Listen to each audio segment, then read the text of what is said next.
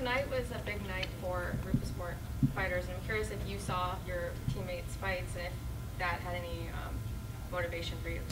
It did. Normally, I'm not like big on watching fights before I'm about to fight. I'm already like amped up as it is, and all those pre-fight emotions and things that are going through your mind and everything. But I've matured and grown so much as a fighter now.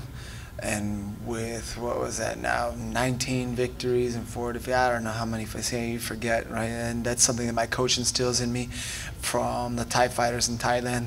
They forget how many fights they have. So for me, it's just another day in the office, and then seeing my teammates go out and shine, no matter what promotion it could be in, it gives me that motivation and that pump and that buzz, So win, lose, or draw for any of the guys that I ever see fight before me, whether on the same card or, like I said, across the world, wherever it may be, it just gives me great joy. Or if they lose, it gives me that motivation and that desire and passion to want to go out there and still win. Was that the motivation to run out there with the flying start, with the flying knee right to get it go? Was that part of the game plan, or you just were excited to get in there? Excited to get in there, honestly. That's the maturity and growth as a fighter as well too. Everyone knows I obviously have a gas tank for days and days and days and never get tired. So that's something my coaches have slapped me around with a bit and say, if you never get tired, then why are you not throwing more? Why are you not just right off the bat? And yeah, this has been one of the best fight weeks of my life. This is honestly one of the easiest ways to make weight, the greatest promotion, everything that we've had with Bellator and DAZN, and all eyes on the featherweight division, all eyes on Bellator, and I'm just soaking it all in. And to me, it just was no pressure at all, nothing, no nerves, and it just, that comes with just time and experience, because being here in San Jose for the very first time, something very incredible. Scott Coker's home, so this is something big for me. You know what I mean? The home of the Sharks. The shark came out tonight, the great brown shark. Your opponent came out with everything, with the kitchen sink. Looks like he was presenting some challenges. You turned it around, made it your game, but was it your experience to kind of weather the storm and look for your opening and be able to get the win? I mean, how do you feel about the way he came at you, and did you feel at any point that it might be a difficult situation for you? And it's something that I kind of anticipated, and like I mentioned earlier, not waiting, not seeing, oh, what are they going to do, or this. That's why I just ran at him. I just let's get this fight going. That's what we're here for, right? And that's what the fans want to see, putting on a show. Don't matter if it's something jumping, spinning, flying, whatever it could be. I introduced him to the Air Matador. So he's not the only one who can fly. So you know what I mean. That was the Flight 180, the final destination. So I want to be exciting out there. That's the point. I want to make the fans happy, a crowd pleaser, and that's something that, again, my coach Duke Rufus instills in us too, is to go out there and get going right away, and get a dominating, exciting finish, and. Yeah, I believe I did that. It didn't happen right away like I did, thought it would be, but he forgot that I can wrestle too. It's not just, I'm not a one-trick pony. I'm not just a one-dimensional fighter. I'm the complete fighter, and I want to fight and be dominant everywhere.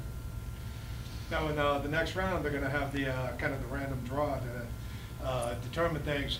If you get picked first and have to say, do you go straight for the title shot, or what's your kind of game plan there?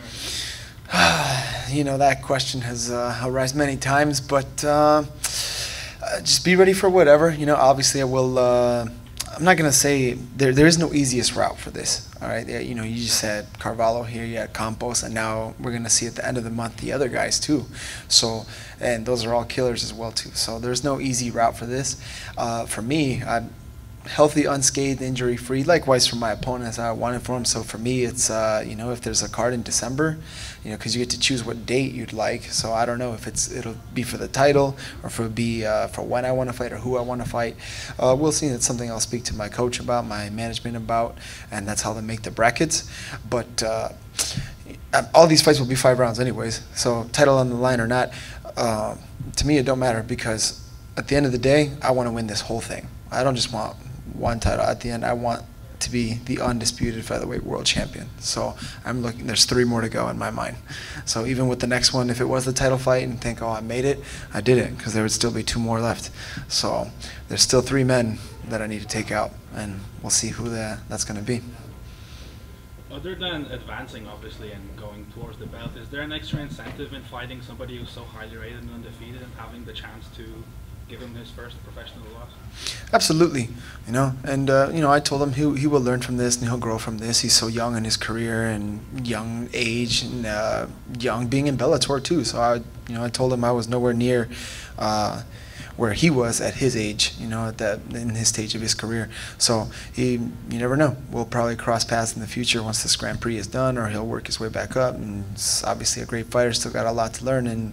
But look how far he's come and evolved already. So he's one of the best.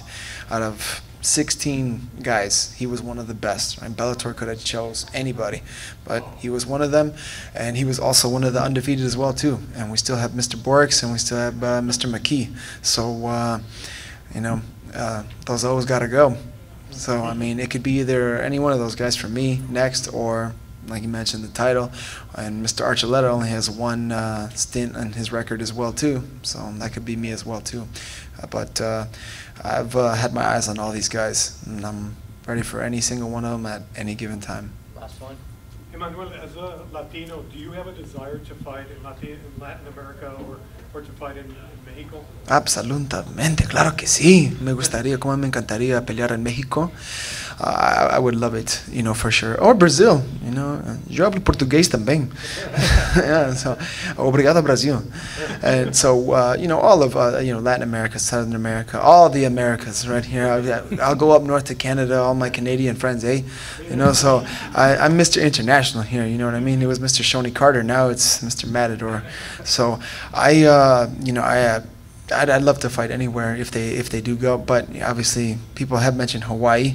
So the last time they were there, I didn't get to be there. So it'd be a great one. But right now, like I said, I'll enjoy myself, enjoy some good time, still be training, because you never know. One of these guys I shared the locker room with, or the guys who won tonight, they could be next, or at the end of the month, they're going to fly me out there, and we're going to see who it's going to be next. But obviously stay healthy, stay injury-free, stay working hard, and be ready for whoever, whenever, wherever.